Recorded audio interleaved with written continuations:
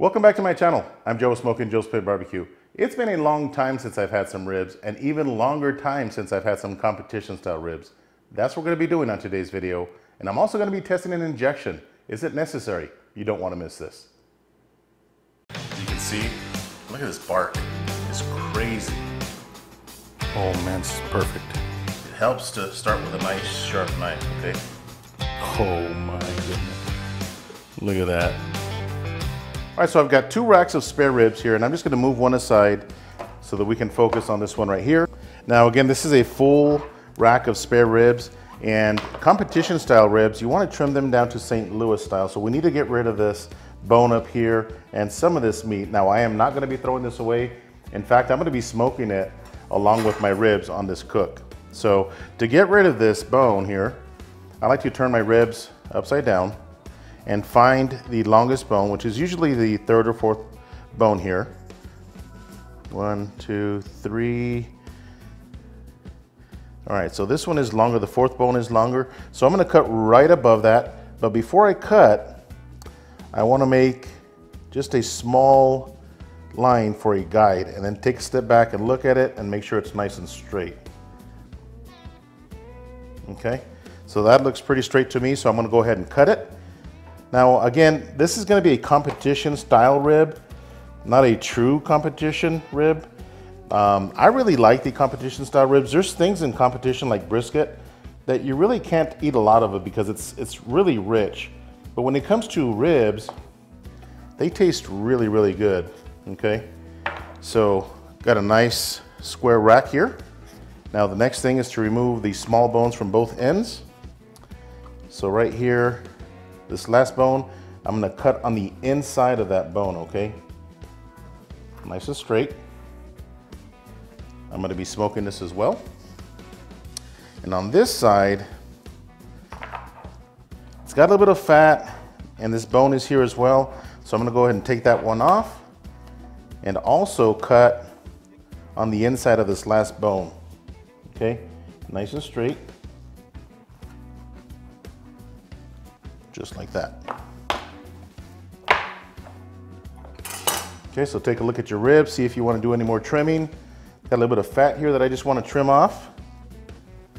All right, just like that. That looks good to me. So when you're shopping for ribs, especially a competition style rib, you want a rack that's got a lot of this marbling that you see on this rack right here, okay? So that looks really good to me. The only thing left to do is to remove the membrane in the back of it.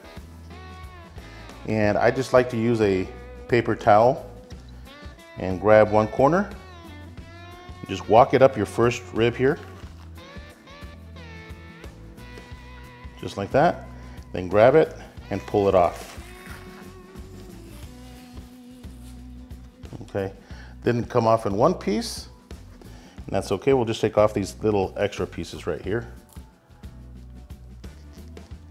And one more piece.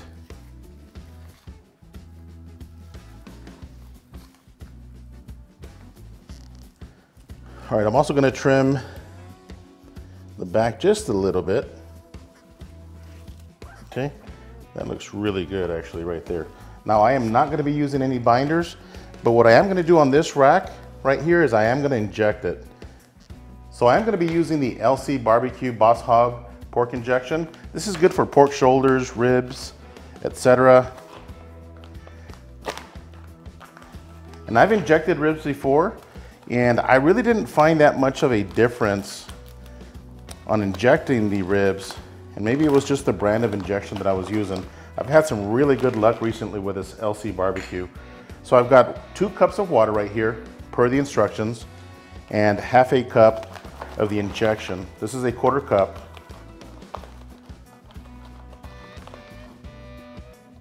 So there's a 1/4. And there's a half. All right, so I'm just gonna shake this up a little bit. All right, so the injection is mixed up. Now I am not gonna be using this entire 2 cups of injection. So I just got my injector right here. I'm gonna scoop some up. All right, so to inject your ribs, you wanna grab the thickest part, which is this top side right here. And we're gonna inject right in between the bones. See these round spots right here? This is exactly where I wanna go, okay? Go as deep as you can.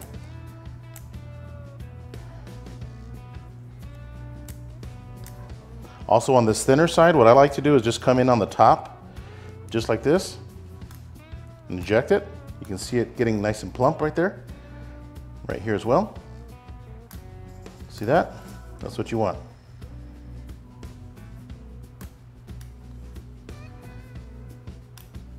So I got 2 vials of injection in this rack, and that should be enough. So I'm just gonna wipe down this overspray, if you will. All right, so both of these racks are gonna get the exact same rub just to make it an even comparison. So the first rub, again from LC Barbecue, this is his rawhide rub. It's a good base layer, has some onion, some garlic, some salt, some pepper. Just a very light layer. Pat that down, turn it around, and grab the back side. Just like that. And then I'm also going to use the certified rub from LC Barbecue. I'm going to do the back first. And go ahead and do the top side. Kind of a medium heavy, if you will, okay? Got some really good color. And I've had both of these rubs on pork before, and I gotta tell you, I think these ribs are gonna be really, really good. Okay, so that's enough of the rub.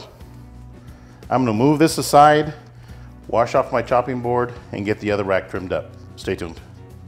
All right, so I've got my second rack trimmed up nice and square. And again, same rubs, the LC Barbecue Rawhide, light coating, followed by the certified rub, again from LC Barbecue.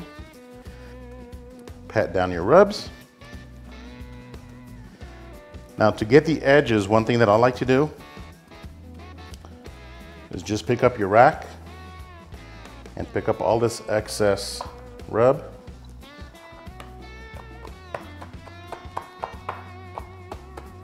See that?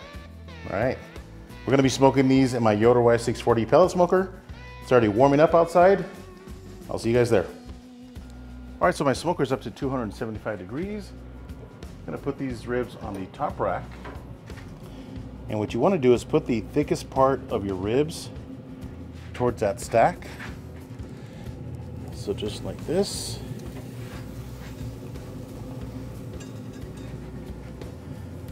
All right, so what I'm gonna do is just bunch them up like this.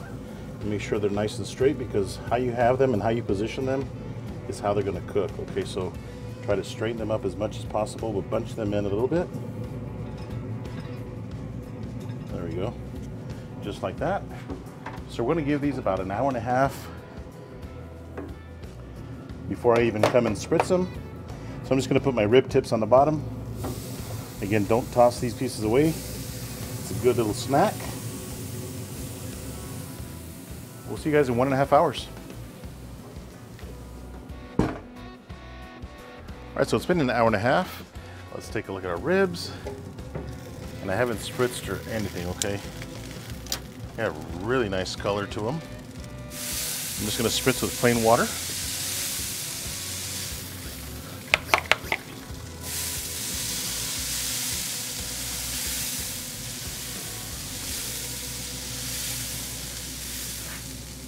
All right, they are looking really good.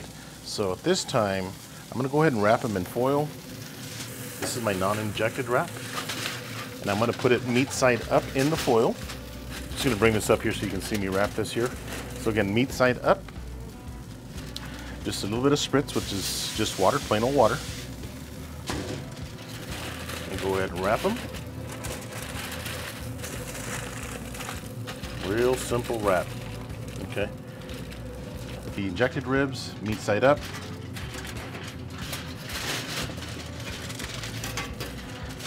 Same thing, meat side up, just a little bit of spritz, plain water. Wrap them nice and tight. Now I am going to change the position of these ribs. All right, so these are going to cook in the foil for 1 hour. And I'm gonna go ahead and flip the little rib tips that I had left over.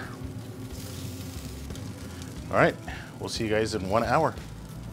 All right, so the ribs have been wrapped for 1 hour. Now it's time to take them out of the foil. Slide the shelf out a little bit. Now normally in competition ribs, you'll see people put brown sugar and butter and some kind of juice, maybe pineapple juice or whatever, honey. I'm not gonna use any of that. I found that you get similar flavor not using that stuff. And you know, plus it's a lot of sugar as well. So just take the ribs out, lay them back on the rack. So now I'm gonna let the surface dry up for probably 5 minutes. Then I'm gonna come back and sauce these up. Stay tuned. All right, so it's been 5 minutes, just enough to let the surface of the ribs dry up a little bit. And that's what we look like right there. All right, so I'm gonna go ahead and sauce the ribs. I am using Blues Hog's Champion Blend barbecue sauce, and I will not be brushing this on. I'm just gonna apply it on the top just like this, on both racks, and just let it drip over the sides. So I do use foil on my deflector plate, so I'm not worried about the sauce making a mess or having to clean it. Whatever doesn't stay stuck on the foil will go into my drain pan. So, all right, ribs look fantastic, nice and glazed. We're gonna let the sauce set for about 10 minutes, then I'm gonna pull them off. We'll see you guys inside. All right, so the ribs are ready, and just in case you were wondering, the internal temperature of the racks was 201 degrees before I pulled them off, so they have been resting for 15 minutes. So just a little tip, I do have a foil pan sitting on top of my foil pan where my ribs are sitting. This way I don't have to put foil and disturb the sauce, so just simply lift that pan, and you notice it's nice and clean, doesn't even touch the top of the ribs. So one thing right out of the gate is that this rack is a lot thicker, okay? Now, it was a little bit thicker to begin with, but I'm thinking that the injection had something to do with it not really caving down the way this one did. So I'm just gonna get this rack right here and put it on my cutting board. All right, so we're gonna focus on cutting this rack first. A lot of competition cooks will put some sauce on their cutting board and just spread it out. And the reason they do this is because you don't want to disturb the sauce that's sitting on top of the ribs. Now, obviously, when you turn it over, some of the sauce will get pressed, but not as much if you don't lay any sauce. All right, so I flipped our ribs, and at this point, I'm gonna go ahead and sauce the bottom of them. And right here, I will brush this on.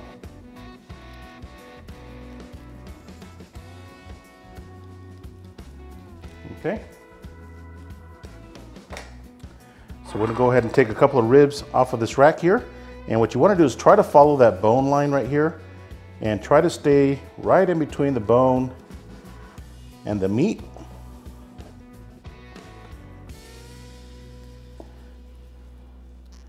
Just like that.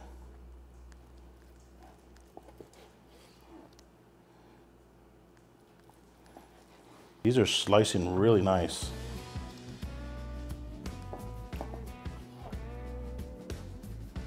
Look at that. Now you can grab some of this sauce right here and just brush the top of your rib. These are looking really nice. Look at that. All right, so I'm gonna move these aside and grab the other rack. All right, so here's our second rack. Again, I'm just gonna flip this over on the sauce and go ahead and brush some sauce on the back of this one.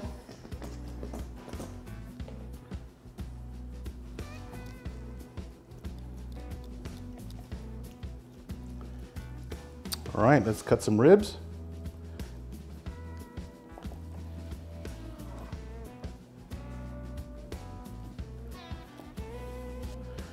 Oh yeah, these are some meaty ribs right here. These are definitely competition worthy. Look at that. Boy, that surface is really juicy. I gotta tell you, this rib is really juicy compared to the other ones. And again, this was the injected ribs. So I'm just gonna sauce these up a little bit. Look at this. That is a good looking competition style rib. All right, let's give them a taste. All right, let's give our ribs a try and see how we did. First, I'm gonna try the non-injected ribs. Here we go. Looks like a good rib.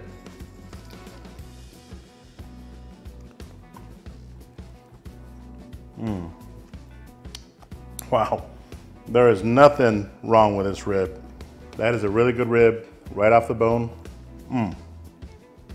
Now let's try the injected ribs and see how we did. Just gonna grab this one right here.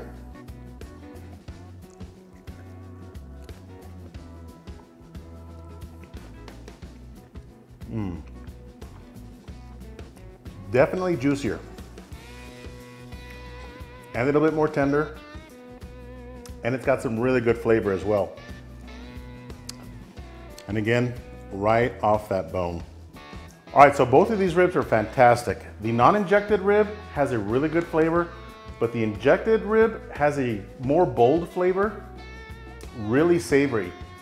I'm gonna give this injection a thumbs up. Again, I've used injections before for ribs, but they've never really made that much of a difference for me. But again, this injection from LC Barbecue, this Boss Hog, is very savory, really bold flavor, something I really, really like.